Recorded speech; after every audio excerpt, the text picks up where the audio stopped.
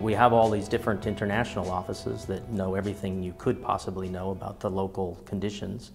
but then they have their colleagues in these overseas markets that they can connect with, and we meet regularly and everybody knows each other, and they have the common approach, so they can connect those clients with a lot of comfort.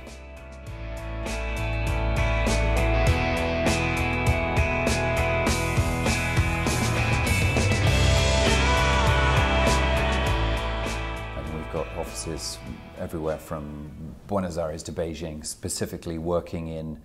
two main areas, hotels and tourism and leisure.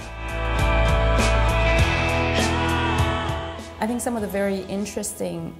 early projects that we did in China have been developed and they have opened and they have turned into some of the iconic buildings or iconic projects in the country.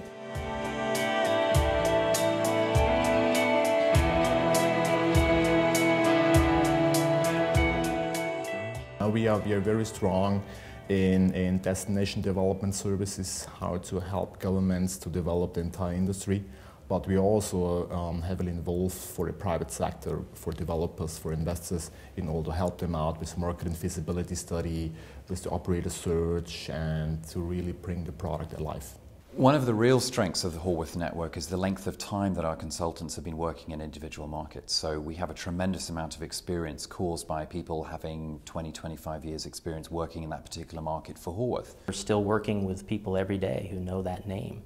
and it gives a level of comfort that they're working with a consultant that actually knows the industry.